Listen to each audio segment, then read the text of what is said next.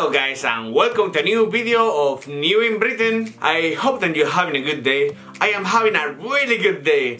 Whoa, so much energy in this channel, so good, so positive. Woo, I love it. We are going to be talking about landlords and how can you find a good one when you're looking for a room or a house. So with all this said now, let's crack on with the video. Have you considered renting a room with a landlord or an agency? Are you scared of renting a room with a landlord? Renting a room with a landlord sometimes can be a little bit intimidating, but guys, don't worry.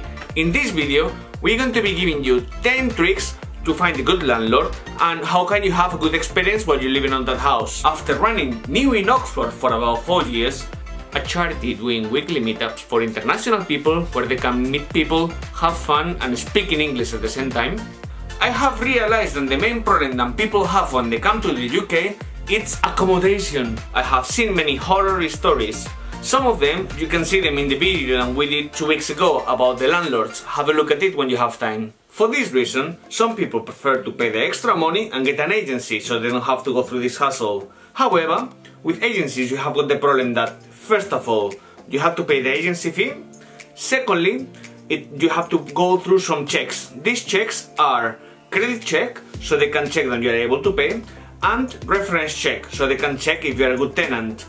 The problem with this is that if you're not able to pass the credit check, you may have to pay accommodation in full for the whole year. And if you're not able to get the good references, they might not even give you the accommodation at all, meaning that you may be paying a bit of money and you lose all of it in one go.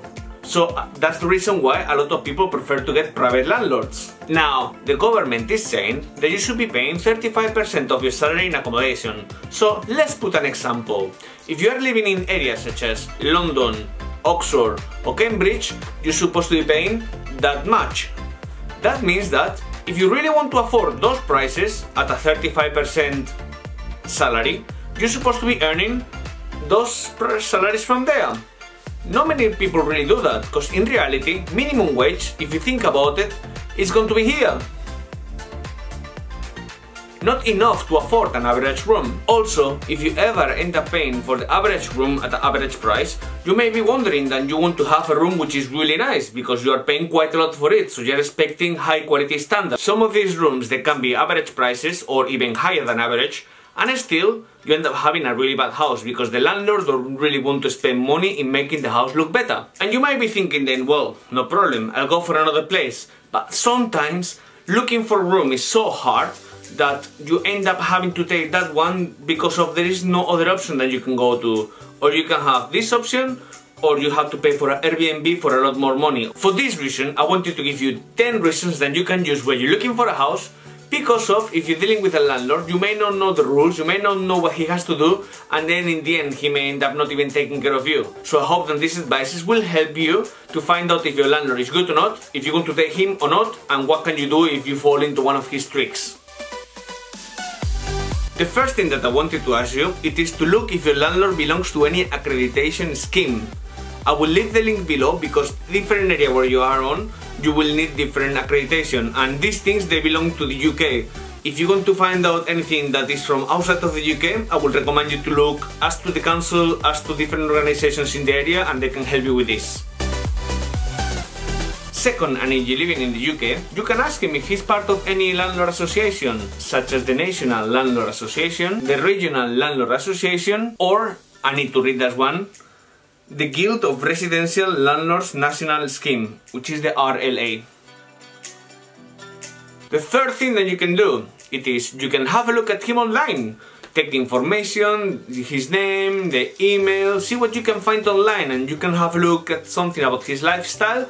As well as this, many people, they don't really look at their footprint online, which it is that you may be able to find something that he may not want you to know, such as if he has committed a crime, if he's a person doing something illegal that he has done and has been caught and put online. You can have a look and see if you want to be living with this person or rent from him. The next thing that you need to do if it's good or not, it's if the house needs to have an HMO license. HMO license stands for House of Multiple Occupiers.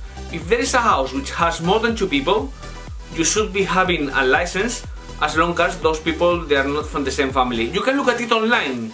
and if he needs one of them, he's supposed to have it hanging in the wall, in the kitchen, in the entrance, or somewhere in the wall visible where you can see it.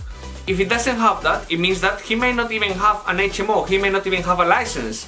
And do you really want to be living in a house of somebody which is doing things dodgy? If anything happens, are you covered? Speak with him and see how you feel. Ask him for any requirements that you may have, and before you sign the tenancy agreement, please have a look that he has changed what you have told him to, so you can see if there is anything big or any bigger problem happening, if he's gonna repair it or not. Is he giving you a tenancy agreement? If he gives you a tenancy agreement, it means that it's very legit and is taking everything seriously. If he doesn't do that, it means that it's a different type of rule, it's the strict rule, so I will be very careful when you don't have a tenancy agreement. Anything can happen from either side, from your sides and from his sides. Be careful. Has he given you an inventory with all the stuff that it's in the house? Most of the landlords, when they're renting a house, they would like to know that things that they give you, they are still back in the same place where the landlord gets the house back. So if he doesn't do that, it means that he's not really taking care of his stuff. Another reason to think about. You might think that this is not very important, but you have to ask if the house is under a mortgage. The reason why is if you're going to pay in full for the accommodation and he doesn't pay for the mortgage, the bank may ask you to leave the house if the landlord is not paying for his liability. So even though then you pay to him, they can kick you out and you cannot ask him for the money back because he may be in bankruptcy.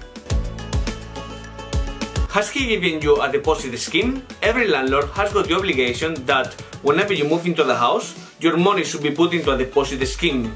If by any means he doesn't put the money into a deposit scheme and there is anything that you're taking him to court, he might be liable for paying up to 3 times the amount on the deposit. And finally, I believe that this is the least important thing, but it is always good to know it. The reason why is that your landlord, normally if he gives you the gas certificate, if your house is using gas, of course, and he's also giving you the electrical certificate if you are not in an HMO house, then if he doesn't give you these things, he's not allowed to kick you out under any circumstances, unless you haven't broken the tenancy agreement. If you break the tenancy agreement, yes, he can kick you out because of that, but if you don't break the tenancy agreement, you are safe. Okay guys, I hope that you have liked this video, and now remember, like always, if you can please like the video so that more people in YouTube can see this video and can benefit from it. Secondly, it is if you can comment what you think about it in different countries, in different areas, how is it working in your place, do you have different things in other cities, what is your opinion about this video, write it down below. And finally, most important thing, if you would like to know more videos about people in the UK, please subscribe to the YouTube channel and press the notification bell just down there. The reason why it is that we will be with you in every single half an hour after we are uploading every video. Thank you very much guys, have a good day and see you next time.